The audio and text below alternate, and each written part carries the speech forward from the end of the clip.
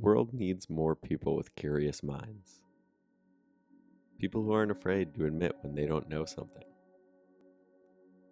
We need to take the time to encourage more lifelong learners. At least that's my goal with this podcast. I think the future is at stake. But at the same time, I do believe that a more informed population can and will move humanity forward. All we have to do is keep learning. What's going on, everybody? Welcome back to the podcast. I hope you're having a good day today, and if you aren't, I hope this episode helps turn it around. I think it's going to be a good one. I can really feel it. So, I recently learned about one of the theories that explains deja vu. And the reason that I say one of the theories is because Michael Molina said on a TED Talks video that there are over 40 theories that attempt to explain deja vu. However, none of those theories are conclusive. At the end of the day, we still can't scientifically explain what's occurring when you experience deja vu. And that's why I would like to take this episode to dive into some of those theories. Because the truth is, science can't come to a consensus on what deja vu is. And I think exploring some of these theories will maybe trigger some of you to take a really long look at some of the other unexplained aspects of our experience in the universe. And I think that's a good thing. I'm not going to sit here and go over all 40 theories today because that would take forever. But what I am going to do is touch on a few of the theories to give you an idea of how much they vary from one another. I want to be able to show you how little that we still understand about the human mind by giving you a couple of scientific theories on what deja vu is that are just wildly different from one another. So for starters, let's go back to that theory that I heard about recently. Some scientists believe that deja vu is a memory phenomenon in which, quote, we encounter a situation that is similar to an actual memory, but we can't recall that memory. So our brain recognizes the similarities between our current experience and one in the past. We're left with a feeling of familiarity that we can't quite place. Now that comes from Scientific American writer Sabrina Steyerwalt. She also writes, quote, beyond this general explanation, there are dozens of theories that attempt to explain why our memories might malfunction in this way. Some say it's like a short circuit in our brain leading to a long versus short-term memory, so that new incoming information goes straight to long-term memory instead of making a stop in the short-term memory bank. Basically, what she's saying is one of the short-term memories that you usually forget, like what you had for lunch last Tuesday, gets stored in long-term memory by accident. And the next time you have a similar life experience, your brain pulls that long-term memory forward, and then you experience deja vu. Now, the article goes on to say, quote, others blame the rhinal cortex, the area of the brain that signals that something feels familiar, for somehow being triggered without the memories to back it up. Another theory is that deja vu is associated with false memories, memories that feel real but aren't. This form of deja vu would be similar to the feeling when you can't differentiate between something that really happened versus a dream. However, researchers have begun to push back on this idea. And to me, that's a great example about what's so crazy about deja vu, is that part at the end where it says, however, researchers have begun to push back on this idea. I just told you like 4 explanations that only have to do with memory being the problem. And scientists can't even reach a conclusion on one of those. At the end of the day, there's still no scientific agreement on what deja vu is, and also what's causing it.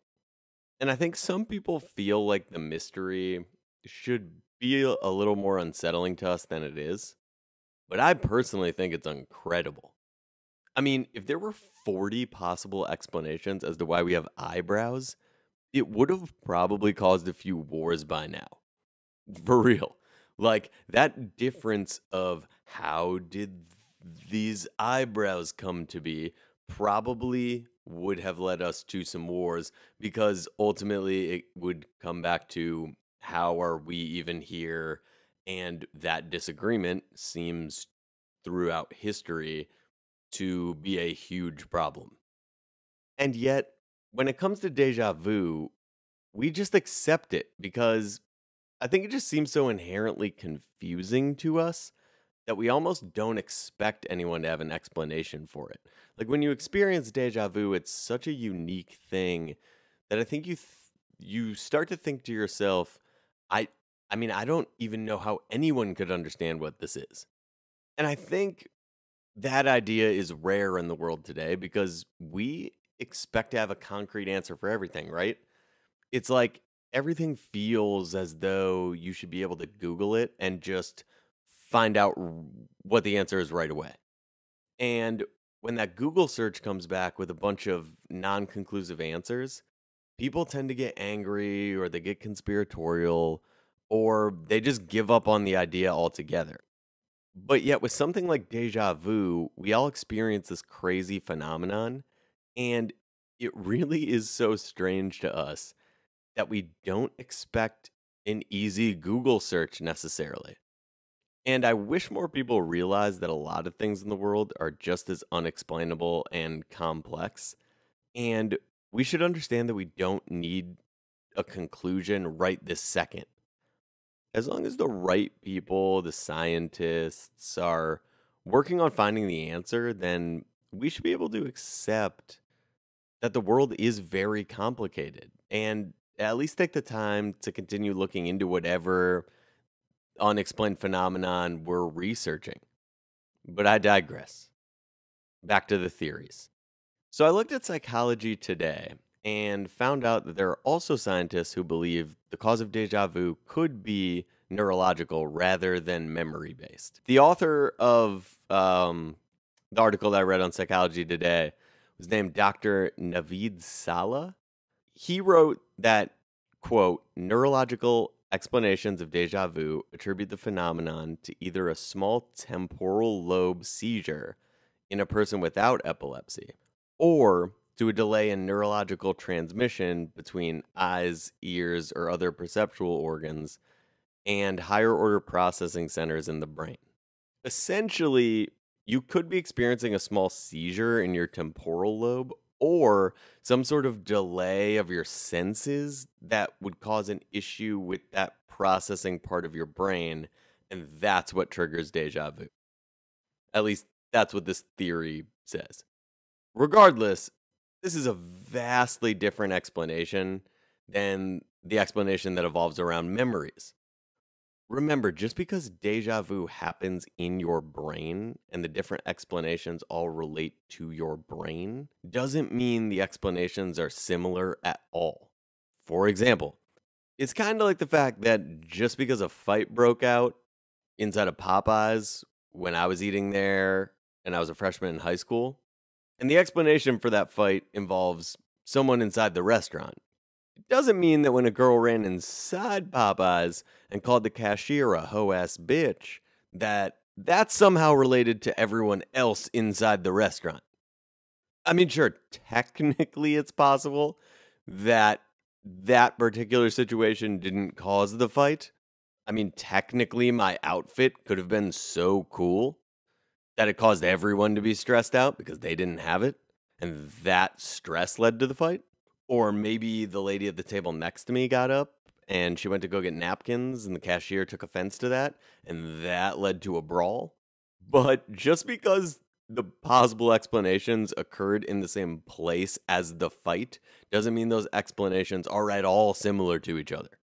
Now, on the topic of deja vu, there is an explanation that does vary a little bit from the status quo, and that's the one that I want to end on because I think it gives me a chance to give you guys a little bit of a glimpse into how I see the world. You see, I'm a person who believes that we can't really ever be 100% sure of anything. Because to be honest, none of us are privy to the source code of the universe.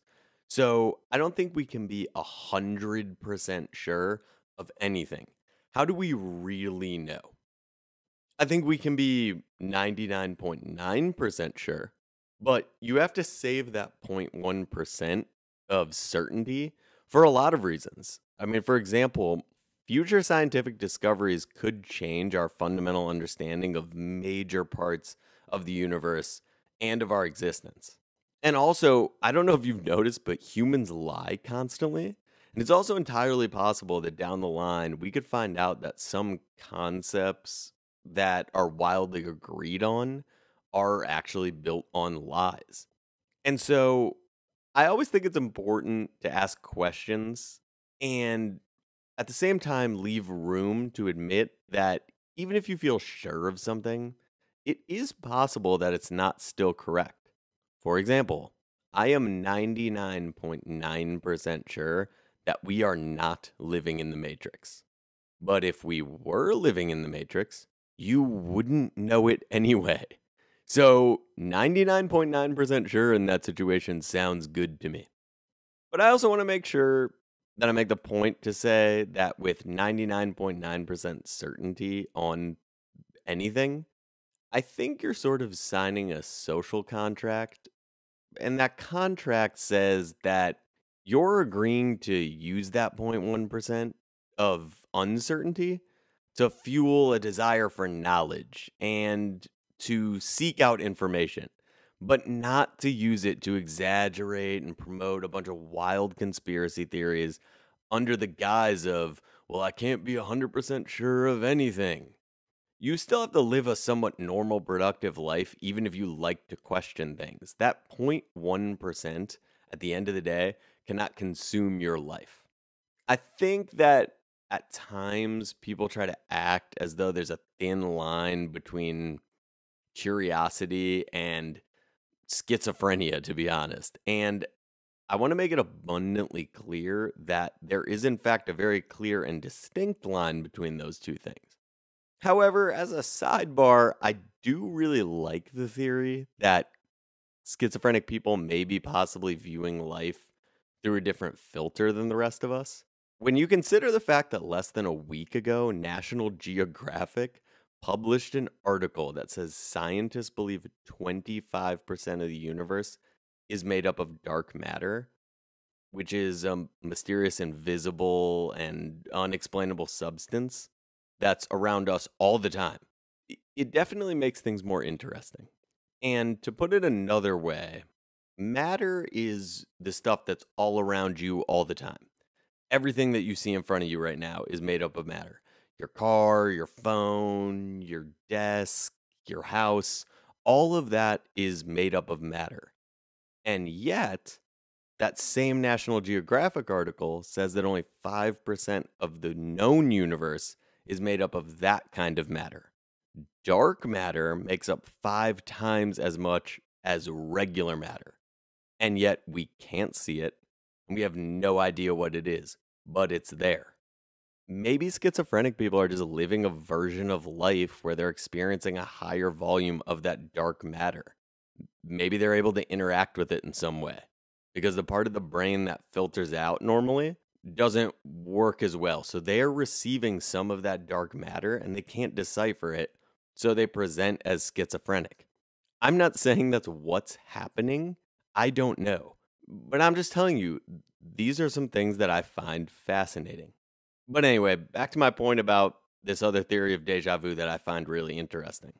So there are some people who believe deja vu could be related to parallel universe theory. For those of you who aren't familiar, parallel universe theory, or what is known as the multiverse, is a theory that's been brought to attention by some very notable theoretical physicists.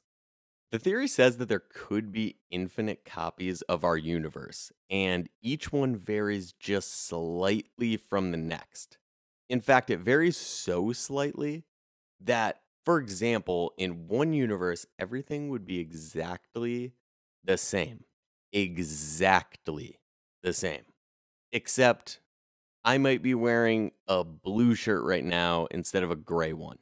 That would be the only change. Otherwise, everything else is exactly the same. And those changes could go on infinitely. Maybe instead of having dark hair, I have light hair. Maybe instead of using this particular microphone, I have a different microphone.